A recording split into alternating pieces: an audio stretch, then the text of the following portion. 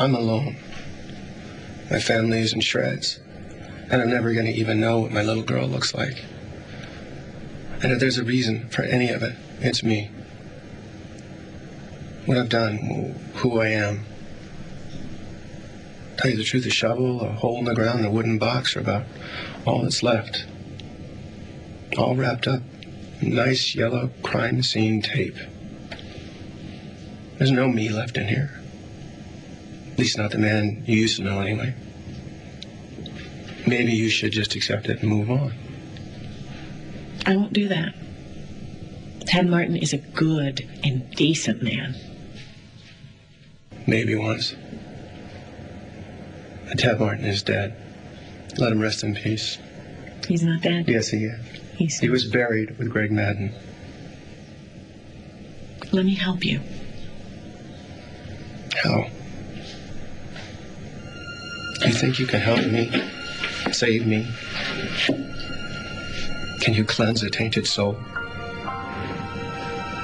I'm in hell, Abia. I'm right where I should be, every minute of every day. I'm in hell. Where somebody like me belongs, I know, because the voices in my head tell me all about it. Everything I was, everything I ever had, or ever will have, is dead and gone, because I buried it. I made a choice. I took a chance. And I traded away my soul. That's who I am.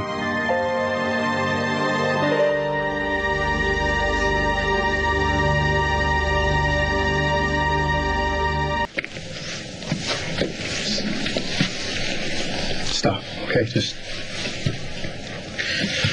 give us both a break. Just leave me alone, okay? I don't want you to fix me. I don't want you to try and comfort me. And you sure as hell can't forgive me. I'm not the one whose forgiveness you need. Are we going to stand around and talk about God now? Well, God knows what you're going through. God's the only one that can judge and forgive. What do you want me to do? You want me to fall to my knees? Start praying, weeping, confessing my sins? Why shouldn't I? God knows all about it. He was there. He was there when I turned my back on him, so he's turned his back on me. It's over. I'm done. It's not over. You fall down, you get up, you fight, you try, you ask for help, and it comes. Olivia, I stuck a man in the ground. And then I dug him up, and I put him back there all over again. Why would God care about a man like me? Why should he? I know God cares for you. And I know that as long as you're alive, you can pray. And as long as you can pray, there is hope. Christ died so that we are all forgiven. We are all saved. Now you simply have to accept and receive that. Look at me. Look in my eyes.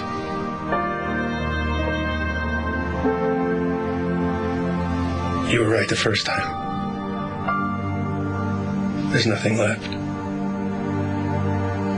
That's all there is to it. But you stood by Babe at the gravesite. Yeah, that was... Saying goodbye to Simone and Aaron wasn't about me and Babe. It was about Simone and Aaron. Well, you don't seem really angry. I'm sorry, this is not your fault. And I know that you are going through your own hell. But I am really tired of everybody being so sure about how I should react to Babe. My sister, my mother, people on the street who read about it in a tabloid. It was my baby that Babe kept from me. And it was me that she lied to.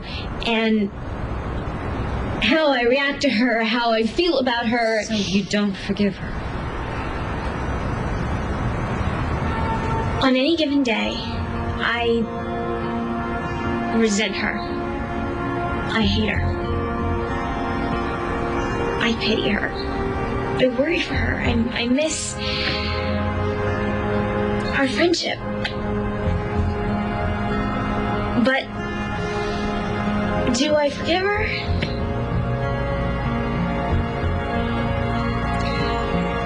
Nobody has a right to keep a parent from her child. There is no excuse for that. There is no rationalization. It's unthinkable and unforgivable. You know, I was clueless. Sadly. Yeah, just unenlightened. But willing to learn. And now I see what all the fuss is about. Guys later. Oh, chugga, chugga, choo-choo. Chugga, choo-choo. Yeah, you like that? Yeah. Give me some of it. This time, huh? Give me some of that. You know, magic and romance, and you can whip up this crazy elaborate plan to bend misguided adults any way you like, yet you seriously suck in school. I'm a creative spirit. Oh, you're a slacker. I just need the appropriate means of expression. Yeah, who shoveled that load? Guidance counselor, 3 days before I ran away from my mom and stole the cars.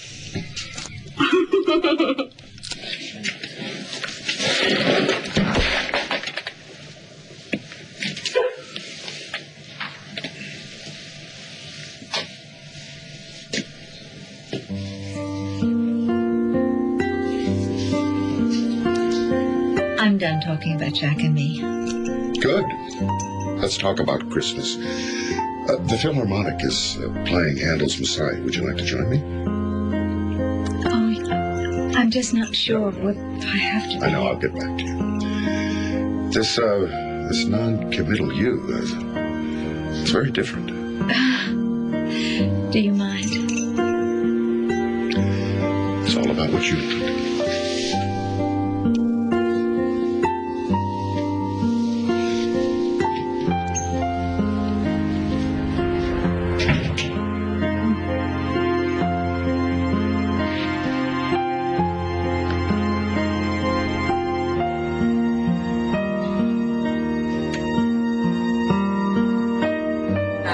Story, handsome. Oh, yeah, I have one. It's a story about a miraculous baby who brought great joy. How'd you do that? The most wondrous baby ever born.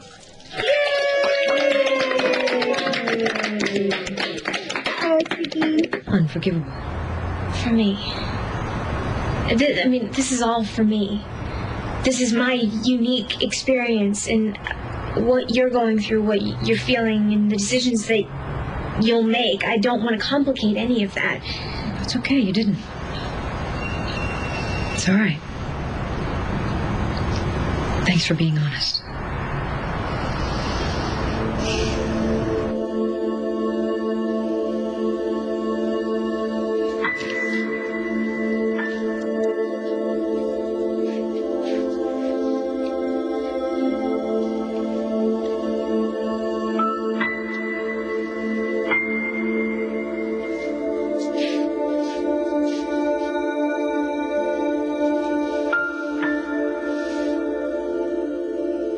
Did you swipe that gingerbread, Kate?